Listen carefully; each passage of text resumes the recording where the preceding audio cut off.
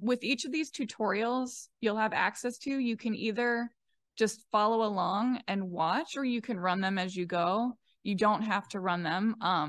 If you want to take more time to look through them and run them later, that they'll be like available for you to do that. So you can always just sit back and relax and watch the screen to watch things go by. So you don't necessarily need to keep up with the with running it on your own computer, but you're welcome to. To start out, we're going to have Amy Steiker, who is from NSIDC.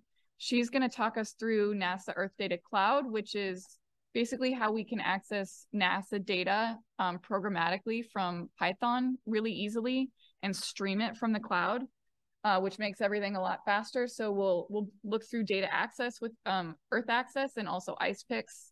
icepyx is for ICESat-2 data, and Amy will talk about that.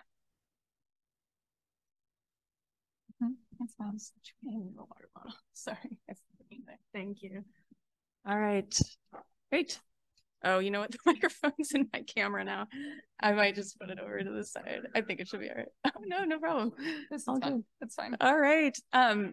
Thank you all. Thanks for the intro, Tasha. Again, my name is Amy Steiker, and I work at the National Snow and Ice Data Center. I'll give an introduction to that data center in just a minute. I work more broadly on kind of tools and services overall across NASA Earth data, particularly in the cloud. So let's jump in. I will note there's quite a lot of content. We've broke out these tutorials into kind of three main parts, kind of four. So there's a lot more material kind of in these notebooks and files, probably than I'm going to be going over in person today.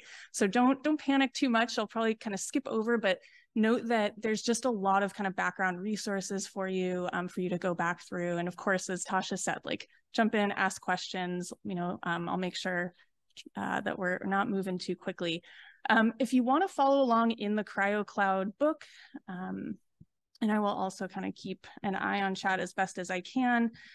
This is kind of the section that we're working off of under tutorials in the NASA Earth Data Cloud access.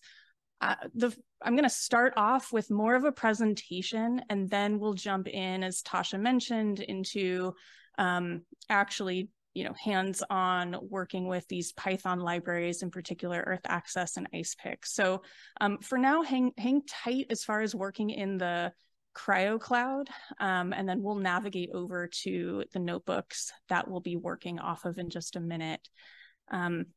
So I'm going to jump in to kind of our first introduction to NASA Earth Data Cloud and ICESat-2.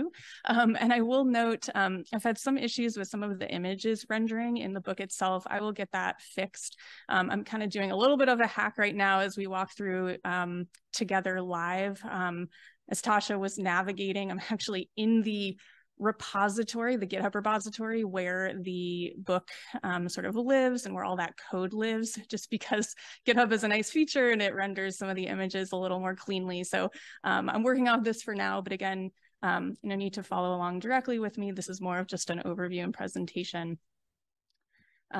So as I mentioned, I'm going to start off this introduction to kind of broader like NASA Earth Data Cloud and what that means, getting into some cloud computing considerations. And then I'll touch on a little bit of an introduction to NASA's ICESat-2 mission, because we'll be working through some examples of data access using some data sets from there. And I wanted to start with kind of some concepts and really kind of taking a step back and just talking more broadly about sort of modes of data access. And I think this is a really great diagram from Alexei Shiklomanov at the NASA Goddard Space Flight Center that's kind of describing this migration and this evolution when it comes to sort of paradigms to data access. So, sort of in the past, but also still present. And we'll talk about kind of how modes of cloud computing and also download are still perfectly acceptable and make sense in various contexts. But kind of on the left, this notion of, sort of going to a particular website where data are archived, various in particular in this diagram, NASA distributed active archive centers or any other sort of data archive. You go to that website, you find the files you need, you download them or sort of move those files, out from where they live on some hardware that exists at that data center onto your local computer or some sort of shared environment that you might be collaborating on at some institution. There's again, there's strong reasons for continuing to do that, but some of the sort of issues with that are, first of all, it can be time consuming, right? I'll kind of scroll back up a little bit to the text here, but this can be time consuming if the data is large, even with fast internet. There's sort of that copying and sort of losing that reproducibility sometimes in terms of sort of that provenance and sort of where that data originally came from. And if you want to work from data across different domains, you may have to be downloading from different data centers. So there's sort of the shift into a combined shared cloud computing environment. This is what we're calling the NASA Earth Data Cloud, where data across these 12 distributed active archive centers are sort of in the same location. And there's this concept of what we call analysis in place, where you don't have to do any of that movement of data. You can be working within that same place where the data live, and all of the kind of tools to get that data, sort of value added visualization or subsetting tools also exist in that same shared location. So just a couple of notes about that. That all NASA Earth science data will continue to be 100% free and open to the public. Those existing data services will continue to exist and work. And things like on-premise high performance computing, still play an important role. But sort of this shift in where we're going and what will change, it's easier for those data centers to collaborate and to support like shared kind of cloud services across these data sets. And I would kind of think about this as not a shift away from, because again, downloading is still offered in an acceptable form of data access, but we're sort of adding these new capabilities to analyzing data sort of in place. So that's pretty much what I covered in all of this text below. I think a really great example of this, that I think we're all familiar with is utilizing like Google Docs or Google Sheets, where, that document, unless you're actually exporting it, right, and downloading it to your own computer, that's all in the cloud, right? And so all you need is a web browser. If you want to share those documents, you can kind of do that active collaboration. So that's kind of the general overview. So when we talk about NASA Earth Data Cloud, what do we mean here? So basically when we're talking about NASA's cloud hosted storage, we're using this NASA Earth Data Cloud terminology, and we're in this migration period right now. A lot of the data centers, several of them now have moved all their data into this cloud environment. Others are sort of still in that transition, but all data will be moved over to the cloud over the next few years. I mentioned some terminology for those who aren't familiar, just backing up a little bit. So yeah, there's these 12 data centers across NASA Earth Data that are called DACs, or Distributed Active Archive Centers. The National Snow and Ice Data Center is one of those. We are part of the larger NSIDC, which is a part of the CU Boulder's Cooperative Institute for Research in Environmental Sciences. And as far as the NSIDC DAC itself, we now have all ICESat-2 data and ICESat glass from the first ICESat mission. All those products are available in Earth Data Cloud, and we're continuing to move our other missions and other data sets into the cloud now. So going to zoom out a little bit further. So I touched on like the sort of NASA status as far as our cloud migration, but zooming out a little bit and just talking about some cloud computing basics, because there's a lot of terminology out there. And again, I know I'm going to be throwing out a ton of concepts. So if you have questions and about any of this, jump in and ask. So there's, it's sort of a nebulous term, pun intended. And Tasha already gave a nice overview of just sort of cloud computing in general. As far as NASA's sort of contract, all our data, in terms of that migration to Earth Data Cloud, are living within the Amazon Web Services, AWS. And that data is sorry, moving people out of the way here and faces. So that data is it's been moving to the AWS Simple Storage Service, or S3. There's a lot of other services within this AWS kind of ecosystem. So another one is this term, if you've heard of this before, if you've seen this before, EC2. So that's really, it's an elastic compute cloud, and really you can think of it as sort of a remote computer. So I'll talk about how this all kind of relates back to CryoCloud in just a moment. There's also this concept of different regions. So across the Amazon Web Services, there's a lot of different regions where data are hosted, these like clusters of data centers. So all data in NASA Earth Data Cloud are hosted in this US West 2 region. The reason we're going through all of these concepts, again, because you'll probably see these terms as we move forward into these tutorials, but also there's an important note kind of about these regions. So if this kind of remote computer, as long as that's running in that same region of where the data are, then you can really think of this just like you're accessing a file on your own laptop. So just as, you know, you have a laptop that has compute, has storage capabilities as well, it's all kind of interacting in that same space. You can think of it the same way in the cloud. So we're like within that same region, we can have storage, we can have compute, and then that kind of access to the files, first of all, is free. I'll get into cost next, but you can think of it again as sort of analogous to like working within your own hard drive. So as far as the CryoCloud, that's the case. So the CryoCloud that we'll be moving into in a minute, like that is also running in this same region. So as we open up and sort of interact with files from Earth Data Cloud, we can do that in a really seamless way and without actually having to do any file movement.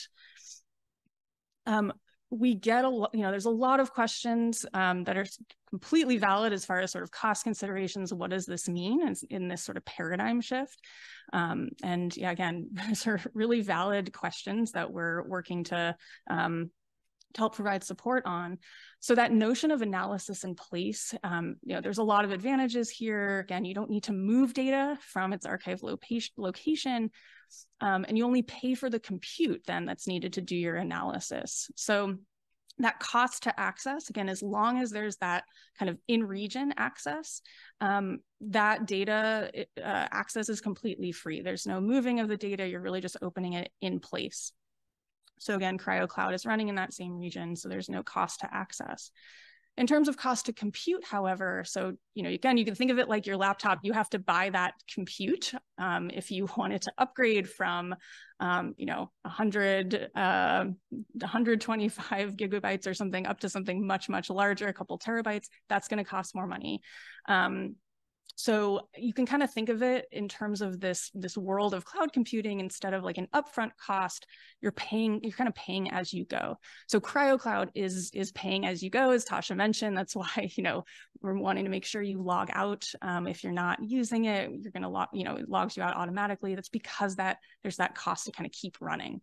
And then as far as storage, also, as Tasha mentioned, within CryoCloud, you know, it does cost to store data.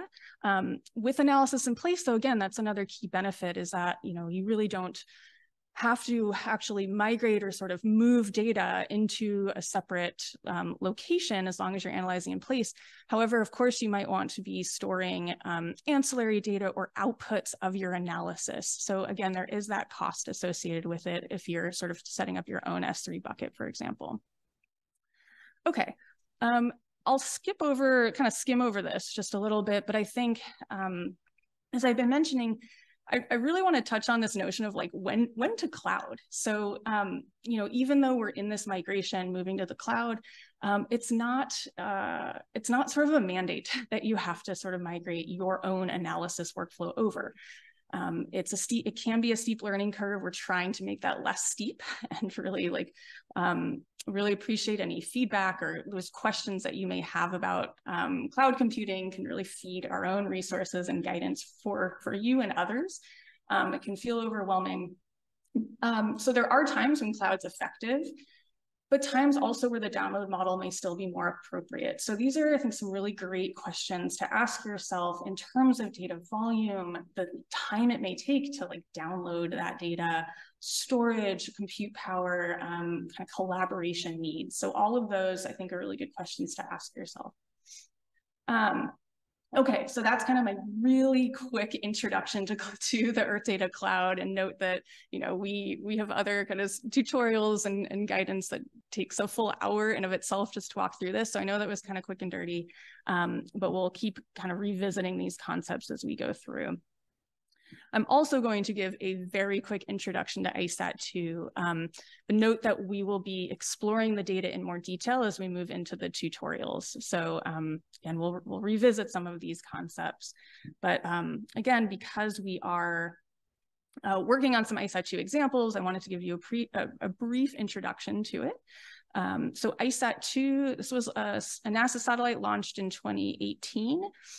It carries a single LiDAR instrument called Atlas. And it's, for those of you not familiar with LiDAR, it's this active remote sensing technique where pulses of light are emitted, and that return time from when that pulse kind of hits the surface, hits a surface and goes back up to the instrument, is used to measure distance. So it's kind of used as a proxy for distance, in this case, the height of something on the Earth's surface. So this is an overview of all of the data products or data sets that are coming from ICESat-2. It's a cryospheric focused mission, but there are many other products that, and we'll actually work on one of them as we move into the icepyx tutorial. So they range from things like sea ice freeboard to land elevation, cloud backscatter characteristics. So this is a kind of mapping of all of those products, sort of from the raw data to those higher level, more aggregated derived products. Other key features, and really, like, I think my take home of all this is that ICESat-2 is a really high resolution. It's a really incredible, the mission itself and the instrument is really incredible. So again, it's this photon counting LiDAR, but again, take home, high resolution, 10,000 laser pulses are released per second. I'll walk through kind of how the structure of that, of how those, basically how those laser pulses are split into beam pairs. I'll show you a diagram of that in a minute. But basically, we get measurements taken every 70 centimeters along the satellite's ground track, which is really incredible. Again, skimming over this a little bit because I want to jump into the other tutorials here. But this diagram, I think, is a really nice overview of how, so it's from that single laser. That laser gets split into 3 beam pairs. So and actually, I'll scroll up a little bit. There's these 3 strong and weak beam pairs, and you'll see these designations as we get into the files. So GT, like GT1L, GT1R, so that's ground track 1 left, ground track 1 right. So all of the data, and you'll see the structure of the files are, you get points basically back that are aligned to each of those 6 beams.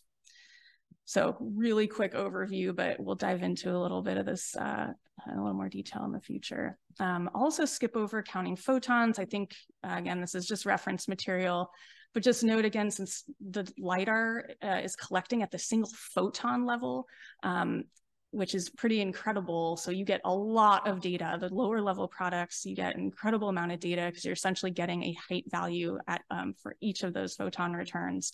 So there's a lot of algorithms that process sort of the unwanted photons that kind of add to some of the noise, and that produces some of those higher level products. So really quick overview of all that. And I'll end here with just sort of navigating the tool and access options across, in particular, ICESat-2. But I think one thing to note overall across all of NASA's Earth data, there are a lot of search, access, visualization, and customization tools. So there's some guidance, I think Tasha quickly mentioned. We are building a NASA Earth Data Cloud cookbook. So this tools and services roadmap link takes you to that, one of the cheat sheets there that kind of provides a little bit of overview of sort of how to navigate all of these options. Particularly for ICESat-2, we're going to highlight just a few tool and access options today, and you'll see this even further on beyond this hour. Others will be showing a great overview of Slide Rule Earth. There are other web web interfaces, including NASA Earth Data Search, to search and access all NASA Earth data. But this provides just kind of a little bit of an overview of the capabilities. And I'd say these are really complementary, and we'll touch on kind of the complementary capabilities, particularly within icepyx and Earthacces in a minute, but things like filtering spatially with different input areas, filtering by time and date, previewing the data, downloading and accessing cloud hosted. So this gives you some idea of kind of those capabilities across all of these. But again, that's just a snapshot.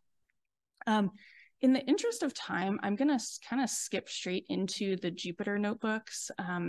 Another thing, I'm actually going to go back up here.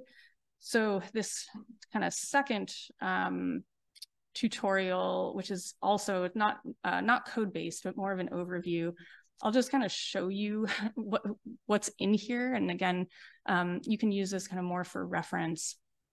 And I'll try to just do maybe a really quick overview of NASA Earth Data Search. But yeah, this overview just gives you a nice guide to how to search across NASA Earth data using this website, and how to basically find whether data are in the cloud right now, and getting those S3 links, so those locations to those S3 buckets in the cloud, if you are interested in those. And I'll do this in like 2 minutes. It'll be really quick. I'll throw this URL into chat. It's just search.earthdata.nasa.gov. But I know sometimes it's nice to give a little bit of a visual kind of web-based exploration before we jump into the code. So one thing that's really nice from the main URL here, I'll just collapse this. There are ways to filter data sets. So you can search on any sort of keyword. You could search up at the top here. I'll throw an NSIDC at the top, and then you can filter under filter collections. You can click this available in Earth Data Cloud. So that's a really nice way if you are particularly interested in the data, since again, we're sort of in this migration sort of phase right now where not everything is available. So here I get 106 matching collections.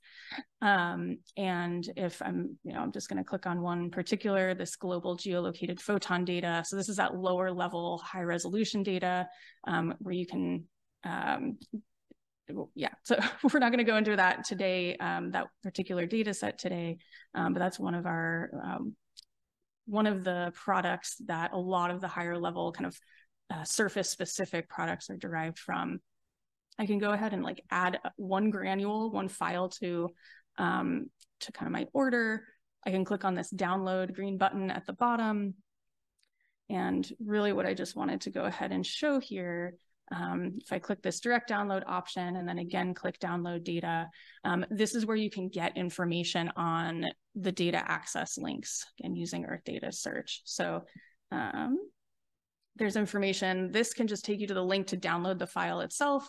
But there's also this tab to the right that says AWS S3 access. And here's where you can get more information on bucket object prefix. You don't actually have to know any of this information as we move into the Earth data or the Earthacces library, which sort of abstracts all of this for you. So we'll touch on that in a moment. But here's where you get this S3 URL. So you can copy this, you can save. If you have a long list of links, you can kind of save that as a text file. And then you can move that into CryoCloud, for example, if you want to reference all of those S3 links for later.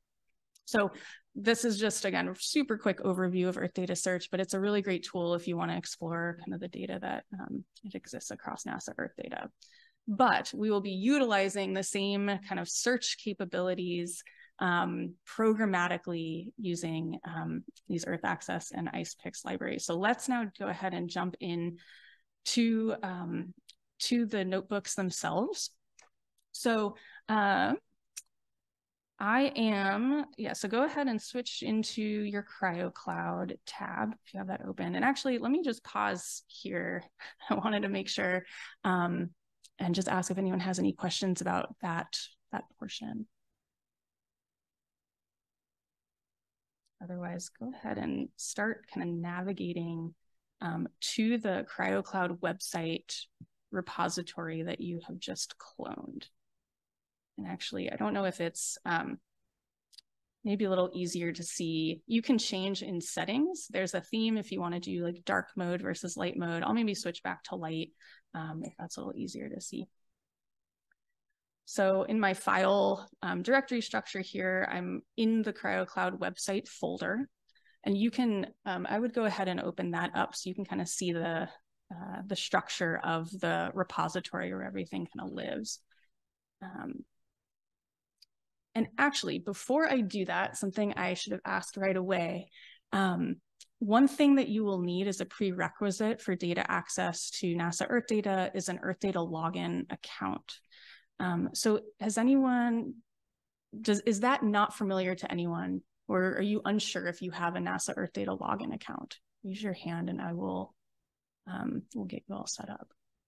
Okay, so does everyone like have an account and know your password?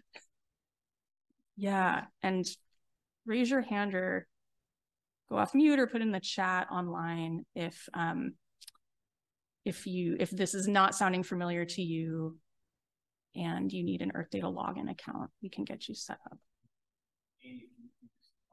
Yeah, absolutely. Thank you.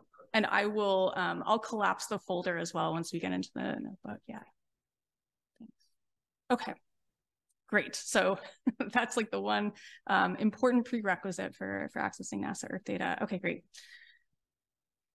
And just don't keep hollering if you have any questions or issues.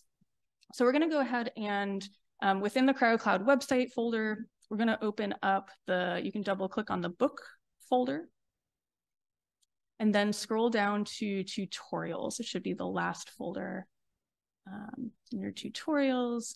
And then one more folder. Go ahead and open up, it's NASA Earth Data Cloud. I can expand this a little bit, NASA Earth Data Cloud Access.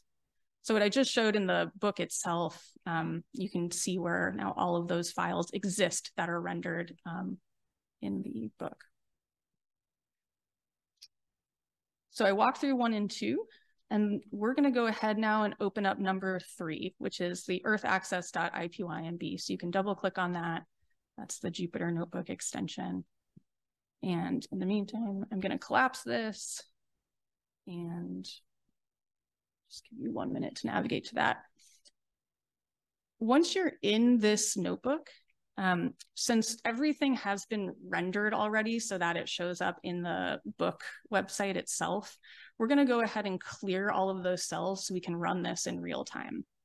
So go ahead and go into kernel. It's the top level menu under kernel, and then go ahead and click restart kernel and clear all outputs. So it'll just sort of refresh everything. It'll ask you, kind of warning will pop up. Do you want to restart? All variables will be lost. That's okay. Go ahead and click restart. If you don't do that, it's okay, but it's nice to kind of have that clean slate so that we can run the code and you can kind of see it again in live. Okay. So let's jump into a little bit of overview on Earthacces. So this notebook is demonstrating how to search, access, work with cloud-hosted NASA data using this Earthacces package and doing so in Python. So we've already given a lot of background into where the data are stored in these S3 buckets. We've talked about direct access, this idea of opening the files as they in place without moving them. So this Earthacces package, this was developed by Luis Lopez, who's in the back. So he can answer all questions about the library itself.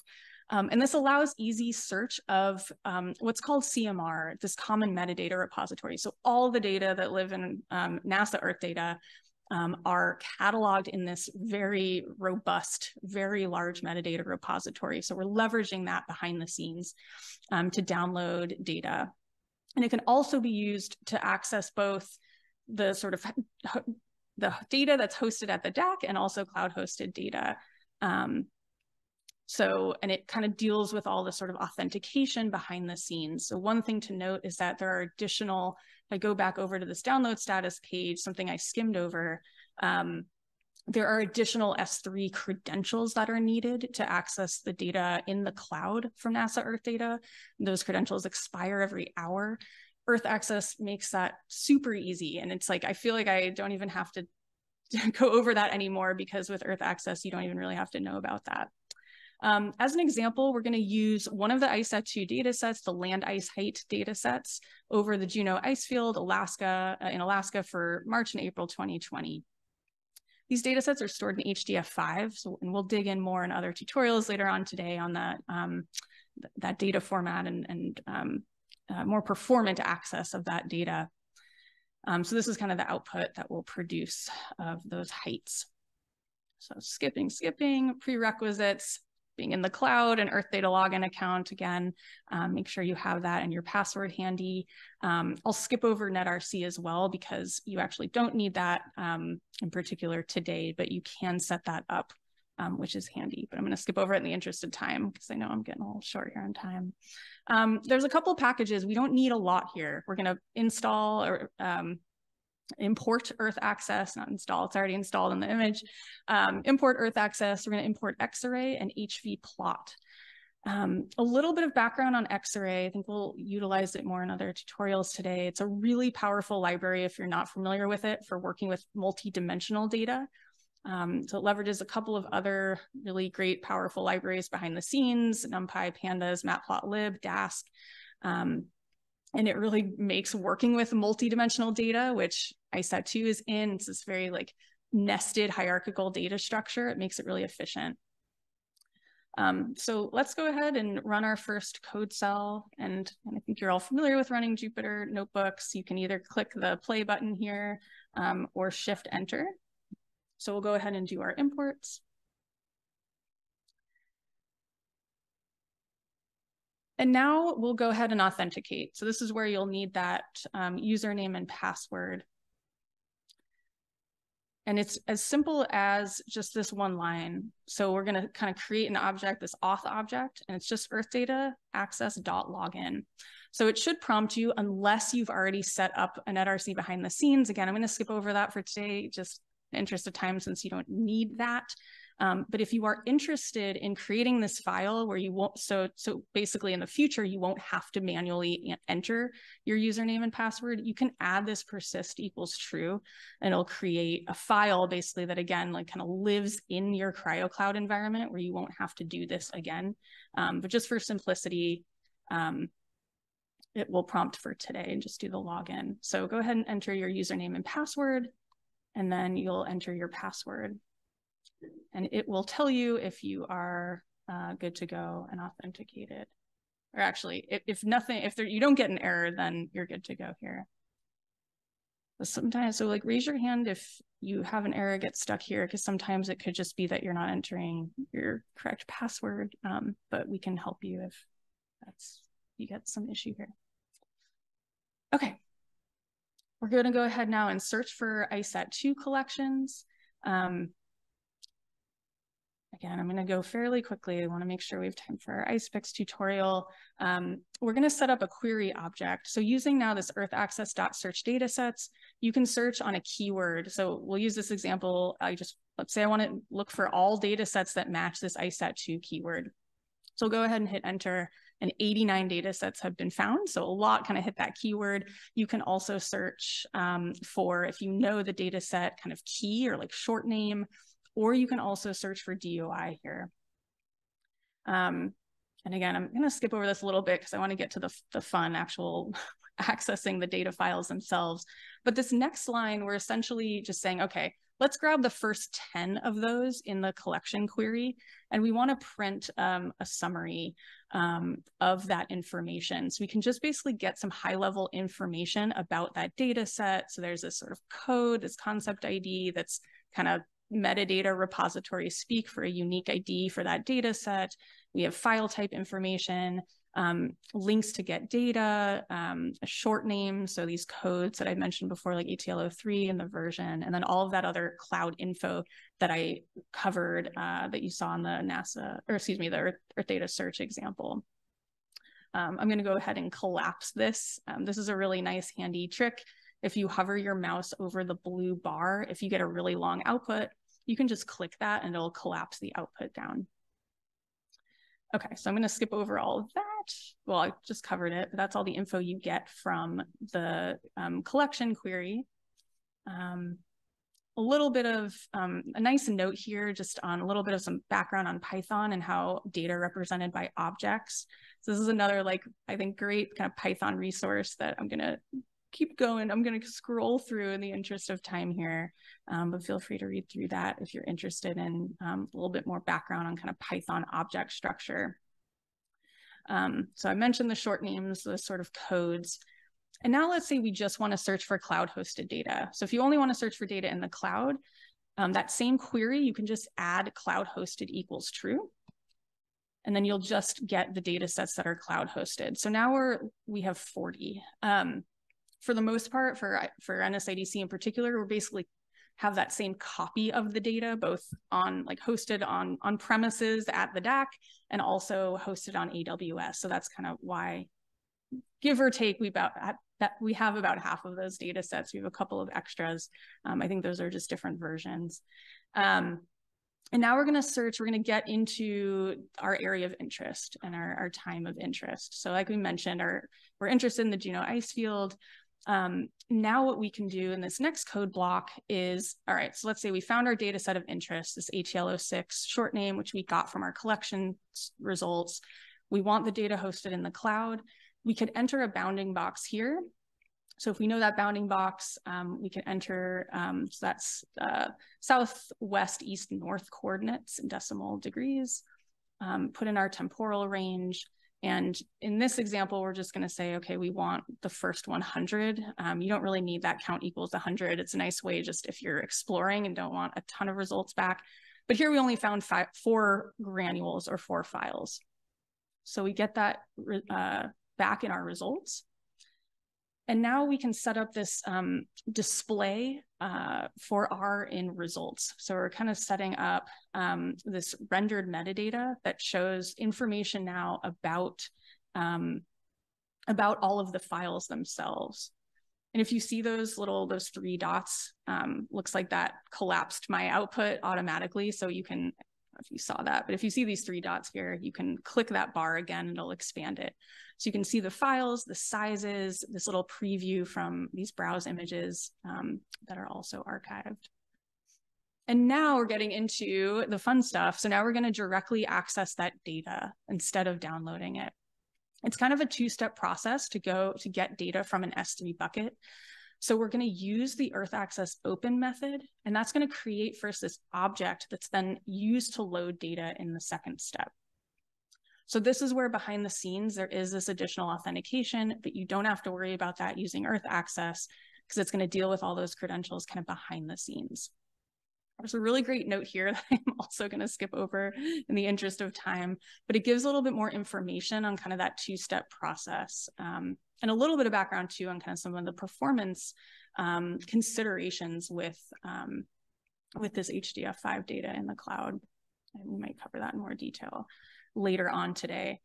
So now what we're going to do, we're going to set files equal to earthacces.open. We're going to open those results, those 4 files that we got back. And then we're going to take those files and open them in an Xarray data set. So we'll just, and actually in this example, we're just taking, looks like the second file, since you can start with 0 in Python, that second file in the list of 4. And we're also going to specify a group. We'll talk about the group structure in just a moment. But we're going to open up one of those beams that I mentioned in the introduction, one of those group beams, and opening up our land ice segments. So this gets us to the heights, those land ice heights that are in these segments, aggregated segments of photon returns.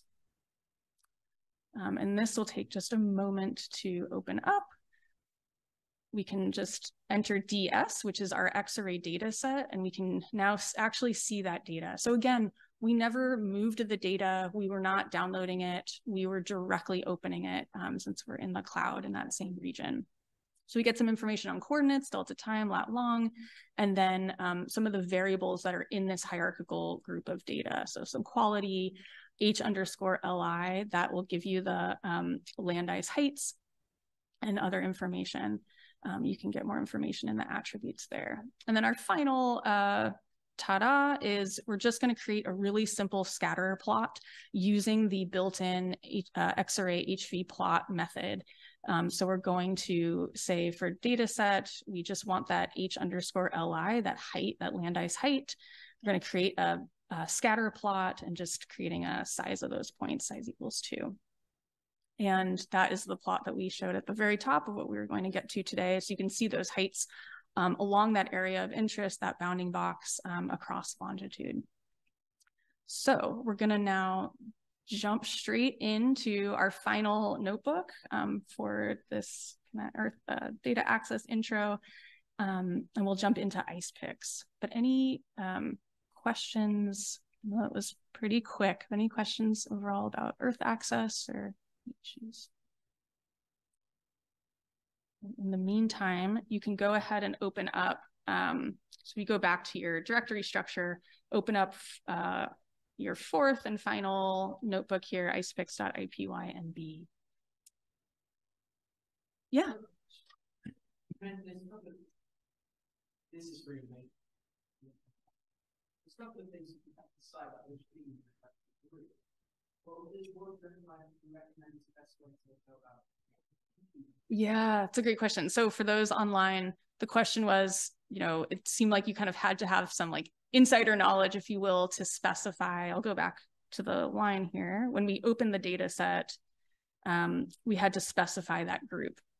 So, and we'll actually show this in the second notebook that shows that kind of hierarchical structure of the files in a little bit more detail. But yeah, there's sort of this nested group structure in these HDF5 files. Xarray today, you do have to specify a high-level group. You can't kind of open up the entire file if it's in that structure. But I know we're working to, there's another library out there called DataTree that does do this. And I think there's work in place right now to integrate that into the main Xarray library, so you won't have to specify the group. But there's ways to figure out that structure. There's information like on NSIDC's website to look at kind of the structure of the data set. And then also with icepyx that we'll look at right now, you can also view all of the variables of the file. So that could also help you understand kind of what all exists in this file. And then that could help you figure out like what to actually plug into Xarray. It's a great question. Okay, so if you have icepyx opened, go ahead and do the same thing in terms of clearing your kernel or clearing all the outputs. So under kernel, restart kernel and clear. What's the scope of the kernels? Are they per notebook that's open? Like you're not going to lose your variables in your other notebook when you do that?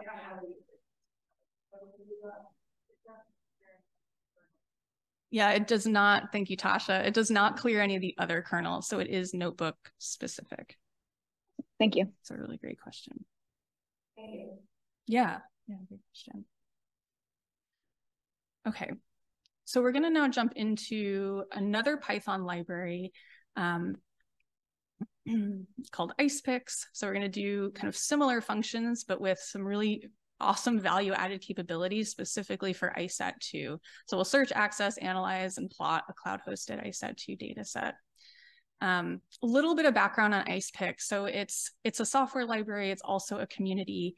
Jessica Shaikh, who's on the Zoom right now, she is the founder and main developer of icepyx. So if you have questions for her, she can jump in. And this was really kind of born out of an ICESat-2 Hack Week a couple of years ago where we were working on data access and at the time didn't have something like Earthacces, and it was complex in terms of programmatically accessing the data. So this community was built that was community driven across ICESat-2 researchers to build and develop this library specifically for ICESat-2, and it's really evolved and grown. There's more data sets that are available now, and it's really aimed to facilitate this collaborative development around ICESat-2 data products, including training, skill building, support. Really fantastic. So there's many features here. You can search for files, you can order and download. The other key thing is that there are subsetting capabilities that NSIDC provides to actually clip the data over that area. So with Earthacces in that example, we just searched for all the data that kind of overlapped that area, but it didn't actually crop it. So you can order that subset. And then also, as was just asked, you can look at all of the data variables, which is also really handy since many of these files have like hundreds of variables, which is a lot. And then also reading that ICESat-2 data really nicely into Xarray. So there's this relationship with Earthacces. icepyx now utilizes Earthacces to do that authentication, which is really great. And again, for that S3 token credential access as well. So we're actually going to be looking at the ATL08, the land and vegetation height product for this tutorial. And we will jump right in, similar kind of prerequisites, Earth data login, this hub, all that good stuff. So we'll go ahead and start our first code block is importing icepyx as icepyx. And then, so this will actually import our icepyx library. And then, again, not a lot of other imports that we need here. We're going to import a library that can work with JSON files, math, the warning setup, to suppress warnings later on. You'll see we're going to import NumPy, matplotlib, and Shapely, which is a really nice library for working with geometries. And then we'll also just set up our matplotlib inline, so to kind of have our plotting outputs nice and clean. So in this example, we are going to work with a GeoJSON of our area of interest. And actually, this is awesome, Tasha. I just learned today how nice it is to work with GeoJSONs in the cloud itself. So actually in our folder, we have this GeoJSON file. And if I open this with GeoJSON, this is so cool. So you can see what we're working with here. It's this large protected forest outside of Guadalajara in Mexico. So going back over to the notebook, we're going to open that file using that Shapely package. And if you just print out that object, you can also see it's the same outline, not geolocated. We can also do some fun plotting of that shape file, but not for today. So we get that kind of imported into, or created as an object into our Python notebook. And then we're going to use some search parameters to set up a search query. So really similar to what we did with Earthacces. We know our short name of interest is ATL08. That's our short kind of code for the land and vegetation product of ICESat-2. We'll specify that spatial extent. And then in this case, we're just interested in a single day, May 4th, 2019. And then we'll take all of those kind of search parameters and put them into this icepyx.query object with our short name, spatial extent, and date range. So region will now be kind of what we'll use to interact with that search, those search outputs. So now we're going to display if any of those files matched our search. So region.avail for available _ granules. And we'll set IDs equals true, just that gives us the file name itself to see if anything matched. So we do get one file name back. We can also see, just like we did with Earthacces to set cloud equals true, we can also get the, if we set cloud equals true, we'll get the S3 URL back in our results, which is really handy. And in this case, we're going to show you the download method here. So we're going to go ahead and select region, type in region.download granules, and we're going to specify a new folder so in our current directory, that's what that specifies here. We're going to create this new folder with our output. So now, because we're doing download, we're going to have to do the same thing and enter our Earth Data login username. If you did that persist equals true earlier in Earthacces, don't believe you'd have to do this line because it would already find your username and password through that netrc file. But I'll go ahead and re-enter my Earth Data login information here. And so now what's happening is we're submitting this data order to NSIDC. So we get an order ID back. So like I mentioned earlier, there's kind of what's happening behind the scenes here is it's automatically applying that area of interest, that shapefile, GeoJSON, around that forested region. It's going to actually crop the data. So that's why it's sort of doing this processing. So it's actually going to take sort of a clipped output and provide that back and put it then in the new folder that we created. So if I go back up to folder, sorry, I don't think I mentioned this earlier, but if you just click on the folder button here, it'll like open or collapse, which I find really handy, especially if I'm just working from my little laptop screen. So if I open that up, you can now see that we have a new folder created here. And now what we have, if I make this a little bigger, we have this new file that is has processed added to the file name. So we can see that it's this processed output from NSIDC. Okay. And yeah, other tips for if you don't have to, if you're not doing this, submitting your data login every time.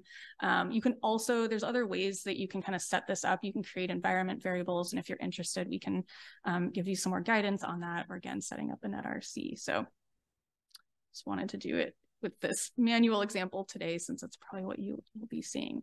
So now we're going to go ahead and read that file with icepyx. So there's a few steps here. We're going to first create a read object. So this sort of sets up a connection to your file, validates the metadata. And then now this is where we can get into really digging into the structure of the file and looking at the variables that we want to read. So first we'll create this read object. And what we're first doing in this first line, we're setting up this pattern. So if you saw, I'll open this up again, like this file name, it's really long, like ATL08 underscore, like there's a lot of numbers and structure here to this file. And you can find more information on the file naming convention on NSIDC's documentation, but we're setting up this pattern so that we're so that we can better kind of utilize that information as we dig into the file further. So we have like the product, which is 2 values. We have this date, and then it's underscore with a date time. Then the next 4 values here is our reference ground track. So we're just setting that up so that we can submit that into our reader. So now if I hit go on that, we have one file matching the file name pattern to be read in. And if you just, just so you can kind of see, if you type in reader, now we can see that we have this sort of object that will, again, interact with in the next few code blocks. So here is where we can now view the variables. So this is really handy with icepyx. So if we type reader.vars.avail for available, now we can view all those variables contained in your data set. So this collapsed by default, but if I expand this, you are going to see a ton of files. And this is where you can see that group structure of the data. So there's a top level ancillary data. There's gonna be a lot of scrolling right now. This top level ancillary data group, some high level data sets, geosegments, surface type, and then you'll start seeing all of those 6, the 3 beam pairs, the high-low strength beam pairs. You'll start to see all of those kind of nested variables and all of those 6 ground track groups. So it's a lot. I will stop scrolling so that you won't get too dizzy here, and I'll collapse that. You can see that it's a lot of variables. And this is great. I mean, these are robust, really rich data sets with a lot of variables to analyze and dig into, but that can be a lot to wade through. So a really nice feature of icepyx is that you can browse those variables. Again, there's hundreds in this case. But what we can do is first just kind of understand the organization of those variables. And there's some background here on, again, I mentioned it earlier on, but there's a few important pieces of the algorithm that kind of go into creating this higher level product from the photon data that we get from the lower level. So this is some background on this product. And this is really, I think, similar kind of algorithms are applied to the other surface specific data sets. So land ice, height, sea ice, there's ocean data sets, and cloud backscatter as well. So creating these higher level variables, this algorithm like identifies signal photons. It's doing some classification to find either terrain or canopy top. It removes that elevation, so the heights are with respect to the ground, and then it's going to group and kind of bin those photons into 100-meter segments. So it's just to it's basically doing that binning so that you're left with, for each of those 100-meter segments, one height value. And here's a little bit. This is from a paper from Amy Neuenschwander, who's one of the leads on the ATL08 product, to kind of show that classification. And then this is a really nice kind of overview of that structure of the ATL08 file. So kind of, as we showed with the Earthacces example, kind of setting, opening an X-array, kind of one of those groups, kind of per line, to have to pull those into X-array. So this gives you a little bit of background on, like, within each of those 6 ground tracks, you get these signal photons, land segments, canopy terrain. So a lot of nested hierarchy here. There's more information if you're interested on NSIDC's website. And so there's a lot to explore, but what we'll do is we'll use a common variable, this H_canopy. So this is basically 98% height of all individual relative canopy height, so height above the terrain. And so what we'll do is, back to our reader object, within that variable list, we'll pull out the canopy, latitude, and longitude. So we'll get that those points back at each of those canopy segment values. And we need that adding those variables before you can load the data. And now finally, we'll go ahead and load.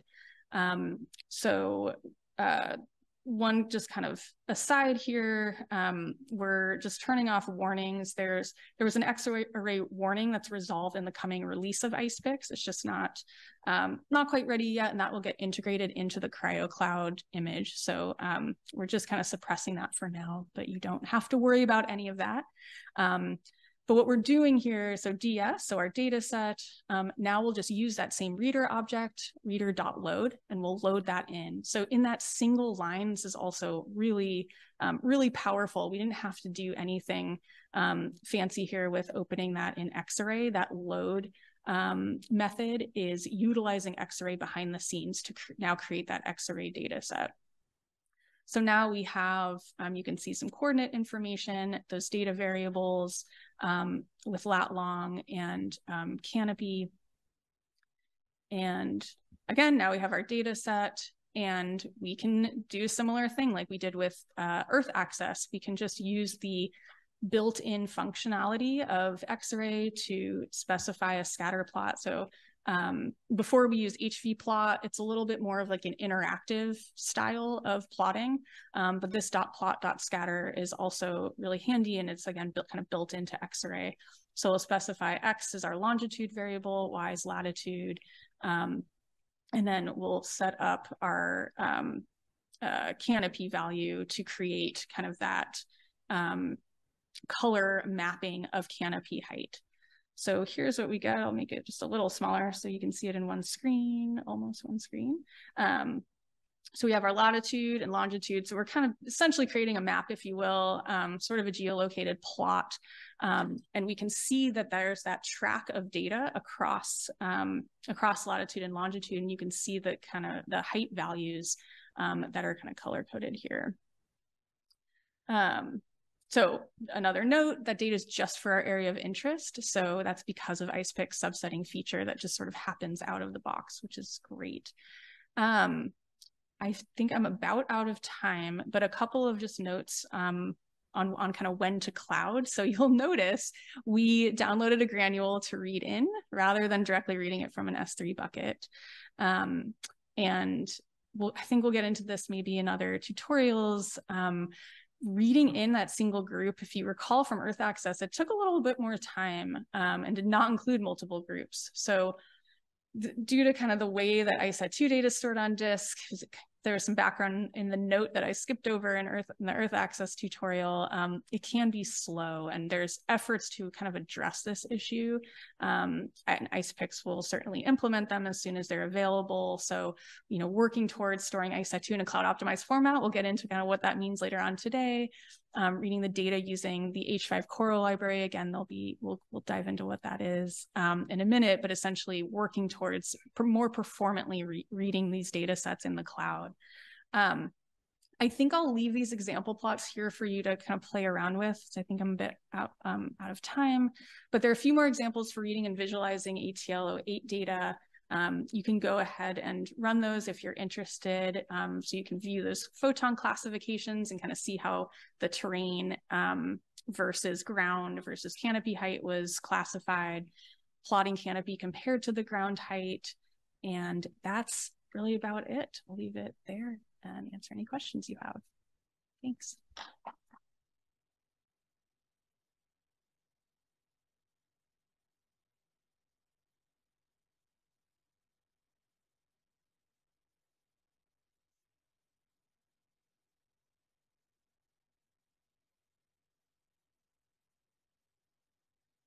Yeah. The only thing I don't understand is technically about system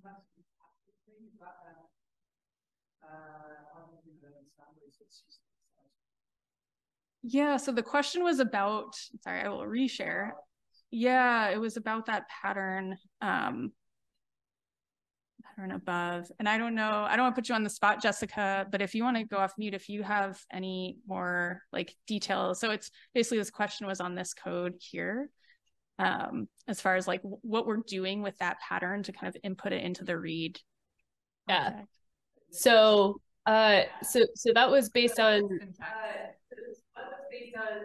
Okay, sorry. There was an echo, and so I thought somebody else was talking.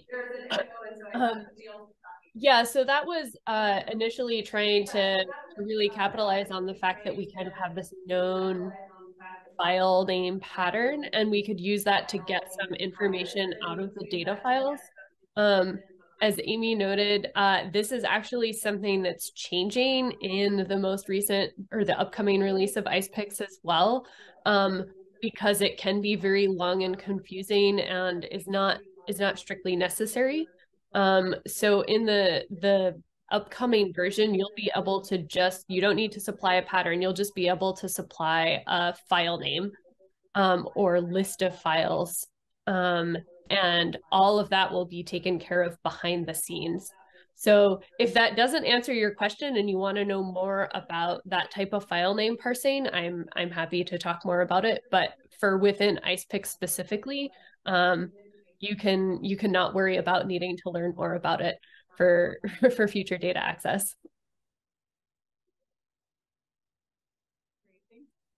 And I also just want to acknowledge you. So you and your colleagues have built that icepyx notebook. It was fantastic. So I want to give you credit overall for icepyx in general, but thank you so much for all your contributions to that notebook. And if this helps too, this just provides the naming convention. So all of the ICESat-2 data sets have that file naming convention, which is a little different, can be different across the products, but you can find that on the individual like websites of the data sets and the documentation there. So if you have more questions about where that lives, I could point you to it. All right, well, thanks. All right, I had a few more points that I wanted to give you guys before we go into break, and I'll show you in just a moment kind of the schedule for the rest of the day. Some of the things to keep in mind when you go through this workshop is as we start working in the cloud, we're actually going to be using different ways of computing than we have in the past, right? We used to download all of our data. That would take time. It would do it manually. Maybe we have to unzip it, then we read it in, And a lot of the intermediary steps, because they take so long to create, we also keep in store. But now that we can access data and stream it into the cloud, and you don't have to download and store it. A lot of the intermediary steps are so quick to produce that you don't you shouldn't store these. So a lot of the storage goes away when you start using the cloud. And so we're going to create a notebook here in the very near future that kind of gives you a roadmap for some of these new ways of working. But keep that in mind as you work, that we have a scratch bucket where you can store and access data very quickly, but it stores it only temporarily. And so if you do have to download anything, you can delete it immediately. Some of these new ways of doing this, you can automate just about everything and really reduce the amount of storage you use. The other thing I wanted to note that can be confusing is while we are working in the cloud and we could stream data in the cloud, and accessing data in the cloud can be really nice because you can just grab subsets of data in some places. Like if you're using certain kinds of data, you can just grab pieces of it instead of the entire image, that sort of thing. That's really nice about the cloud. You can still access data from other places like HTTPS. There's ways of accessing FTP data sets directly into your notebook, so you still don't have to download it. So keep that in mind. If it's not in the cloud, that doesn't necessarily mean that you have to still download it. You can still access it.